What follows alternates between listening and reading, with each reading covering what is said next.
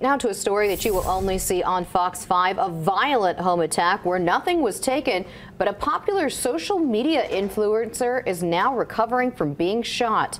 Fox 5's Regina On spoke with the influencer and brings us his story.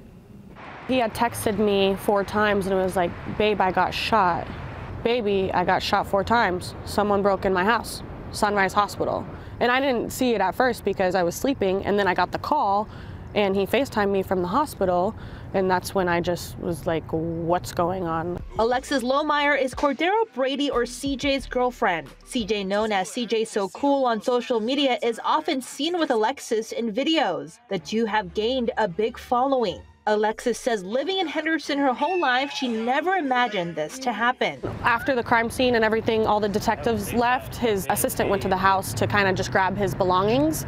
But I seen from the FaceTime, it looked like the worst crime scene I have ever seen in my entire life. There was blood everywhere. Henderson police say they got a call on Tranquil Peak Court at 3 a.m. about a break-in at CJ's home. 2 men dressed in all black broke in through the window and went all the way up to CJ's room. He was alone at the time. Shots broke out and CJ was shot 4 times in his legs. They started firing at me, so I just started trying to fight both of them off. It was 2 guys.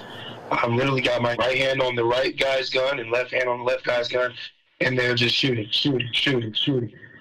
everywhere. The home that CJ is currently renting is in a heavily secured area in McDonald Highlands. A father of 3, CJ had his daughter at his home just days before the shooting. My kid was just staying with me for the month, and she went home on the 8th. So this literally happened 3 days after my daughter just flew back home to Indiana. He says he's grateful his kids and his girlfriend was not with him. I don't want my family to come over and feel safe. It's not about me, it's about everyone that I'm associated with. Staying with my girlfriend, I don't want anyone feeling like they're in an unsafe environment. Why he was targeted, he believes the suspects knew of his status. But CJ says he has made an effort to make positive content and his lifestyle to reflect that as well. I don't speak negative online. I'm always praying in videos and doing videos of my children and doing things to uplift the community. But if that can happen to me, then I just don't belong in that neighborhood. As investigators continue to piece together the suspects involved, CJ and Alexis are continuing to be positive. They say they hope for justice in finding whoever was behind this attack. Regina On, Fox 5 News, local Las Vegas.